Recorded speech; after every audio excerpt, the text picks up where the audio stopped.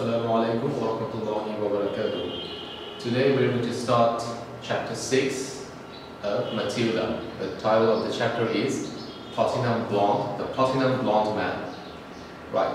When we go outside, what do? When we're home and we're preparing to go outside, we do a number of things. One of the things is we stand in front of the mirror and we try to comb our hair.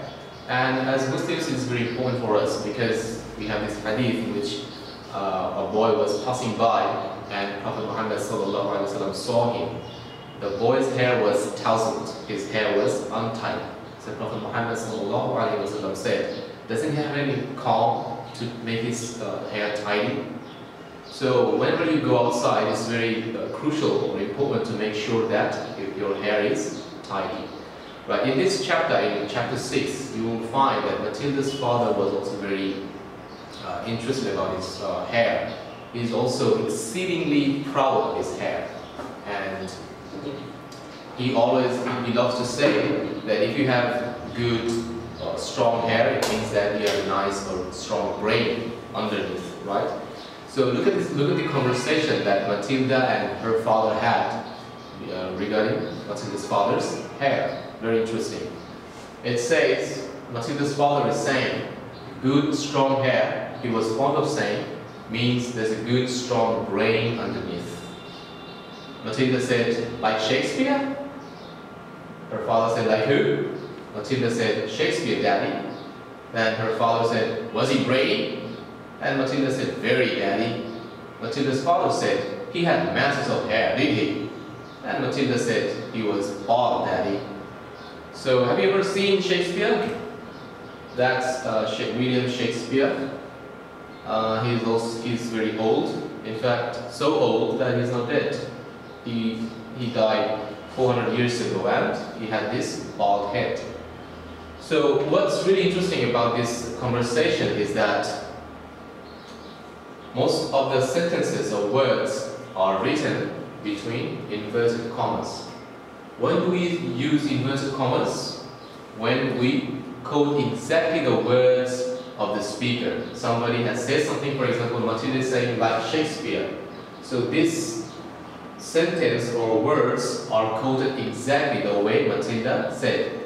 So when you quote or write exactly what the speaker says, then we put them in inverted commas.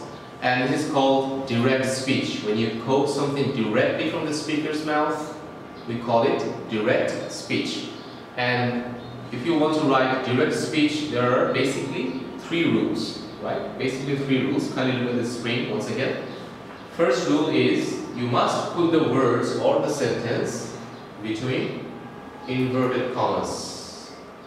Secondly, if you notice carefully, you will see that each and every sentence begins with a capital letter. Right? L in capital, S in capital, W in capital. Another aspect is if you put any other punctuation marks like comma or full stop, question mark or full stop, you must put these punctuation marks inside the inverted comma, not outside. Inside. Okay? So when you want to write any direct speech, there are 3 golden rules, basically 3. There are more, but let's learn the most basic 3 ones. First and foremost, you must put inverted commas. It can be either single inverted comma, the American system, or it can be double inverted comma, the British system. Either way is acceptable. Secondly, you must begin the sentence or the words with a capital letter. Right? That's number 1. Secondly, you must begin with a capital letter. And thirdly, other punctuation marks will be inside the inverted comma. Inside, not outside. Alright, so in your homework, what you have to do is you will talk to your father about your father's hobby or things your father loves to do or likes, and you will put that conversation into your copy and you will use these punctuation marks as if you are writing a direct speech. Alright, so Matilda knew that her father was fond of his hair, and every day her father used a certain type of oil in her in his head. And also Matilda's mother used to color her hair. She used a sort of a type of hair dye in order to color her hair. So Matilda one morning, Matilda went into the bathroom and she found a bottle of hair dye. Can you look at the screen? It said, the bottle of platinum blonde hair dye extra strong was kept in the cupboard. This bottle is used to color the hair. And if you use this hair dye, you will look like this girl. Right? This is platinum blonde. And if you use this bottle, your hair will look like that girl. Okay, so this bottle of platinum blonde hair dye extra strong was kept in the cupboard in the bathroom, and on that bottle written the words, caution, careful, this is peroxide, keep away from children. Matilda had read it many times with fascination. What is the meaning of fascination? Fascination is when we are interested in something, or when we are attracted by something, we say that I have fascination in, let's say, reading books. We can say boys have fascination in playing with toys like guns and cars. You can also say girls have fascination with toys like dogs, right? So Matilda read this thing many times with fascination. Right, so she entered the bathroom and she found her mother's hair dye and her father's bottle oil. So what she did was she tipped her father's bottle of oil, she tipped 3/4 of oil down the basin, and then she filled that bottle with her mother's hair dye. And then she put it over there and she left the bathroom very secretly.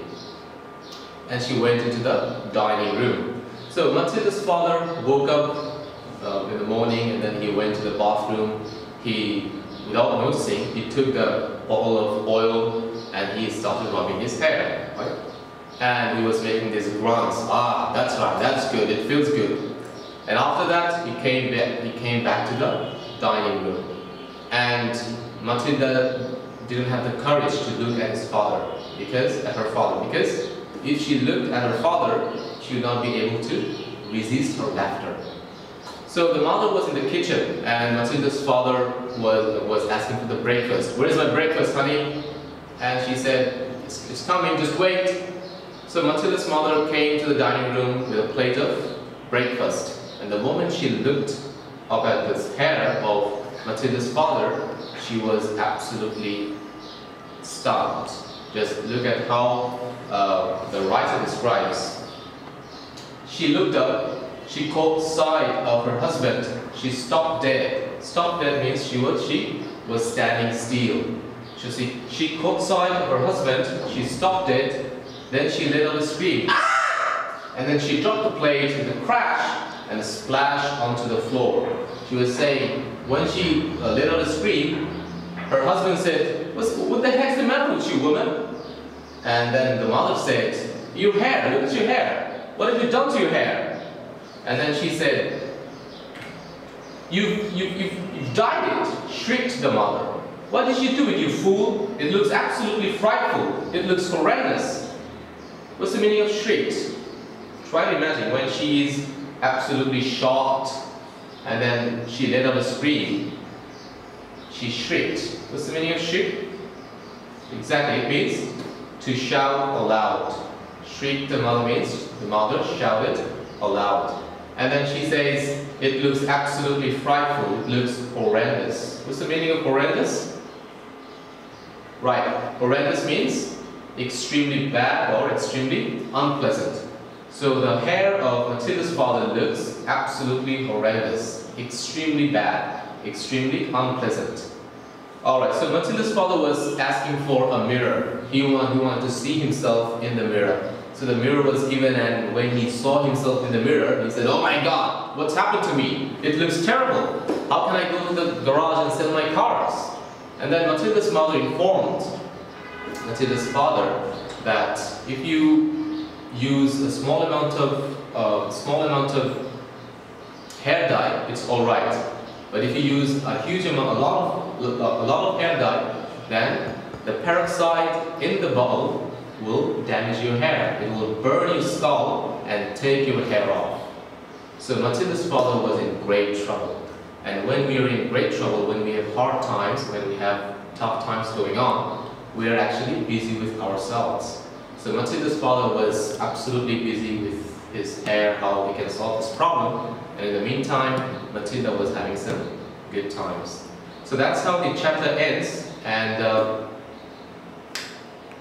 in your homework, all you have to do is you must complete the worksheet. And in the worksheet, you will find the conversation between your father and you, and about your father's hobby. And you must write in direct speech. You must follow the 3 rules, putting the conversation into inverted commas, beginning with capital letters, and putting other punctuation marks inside the inverted comma.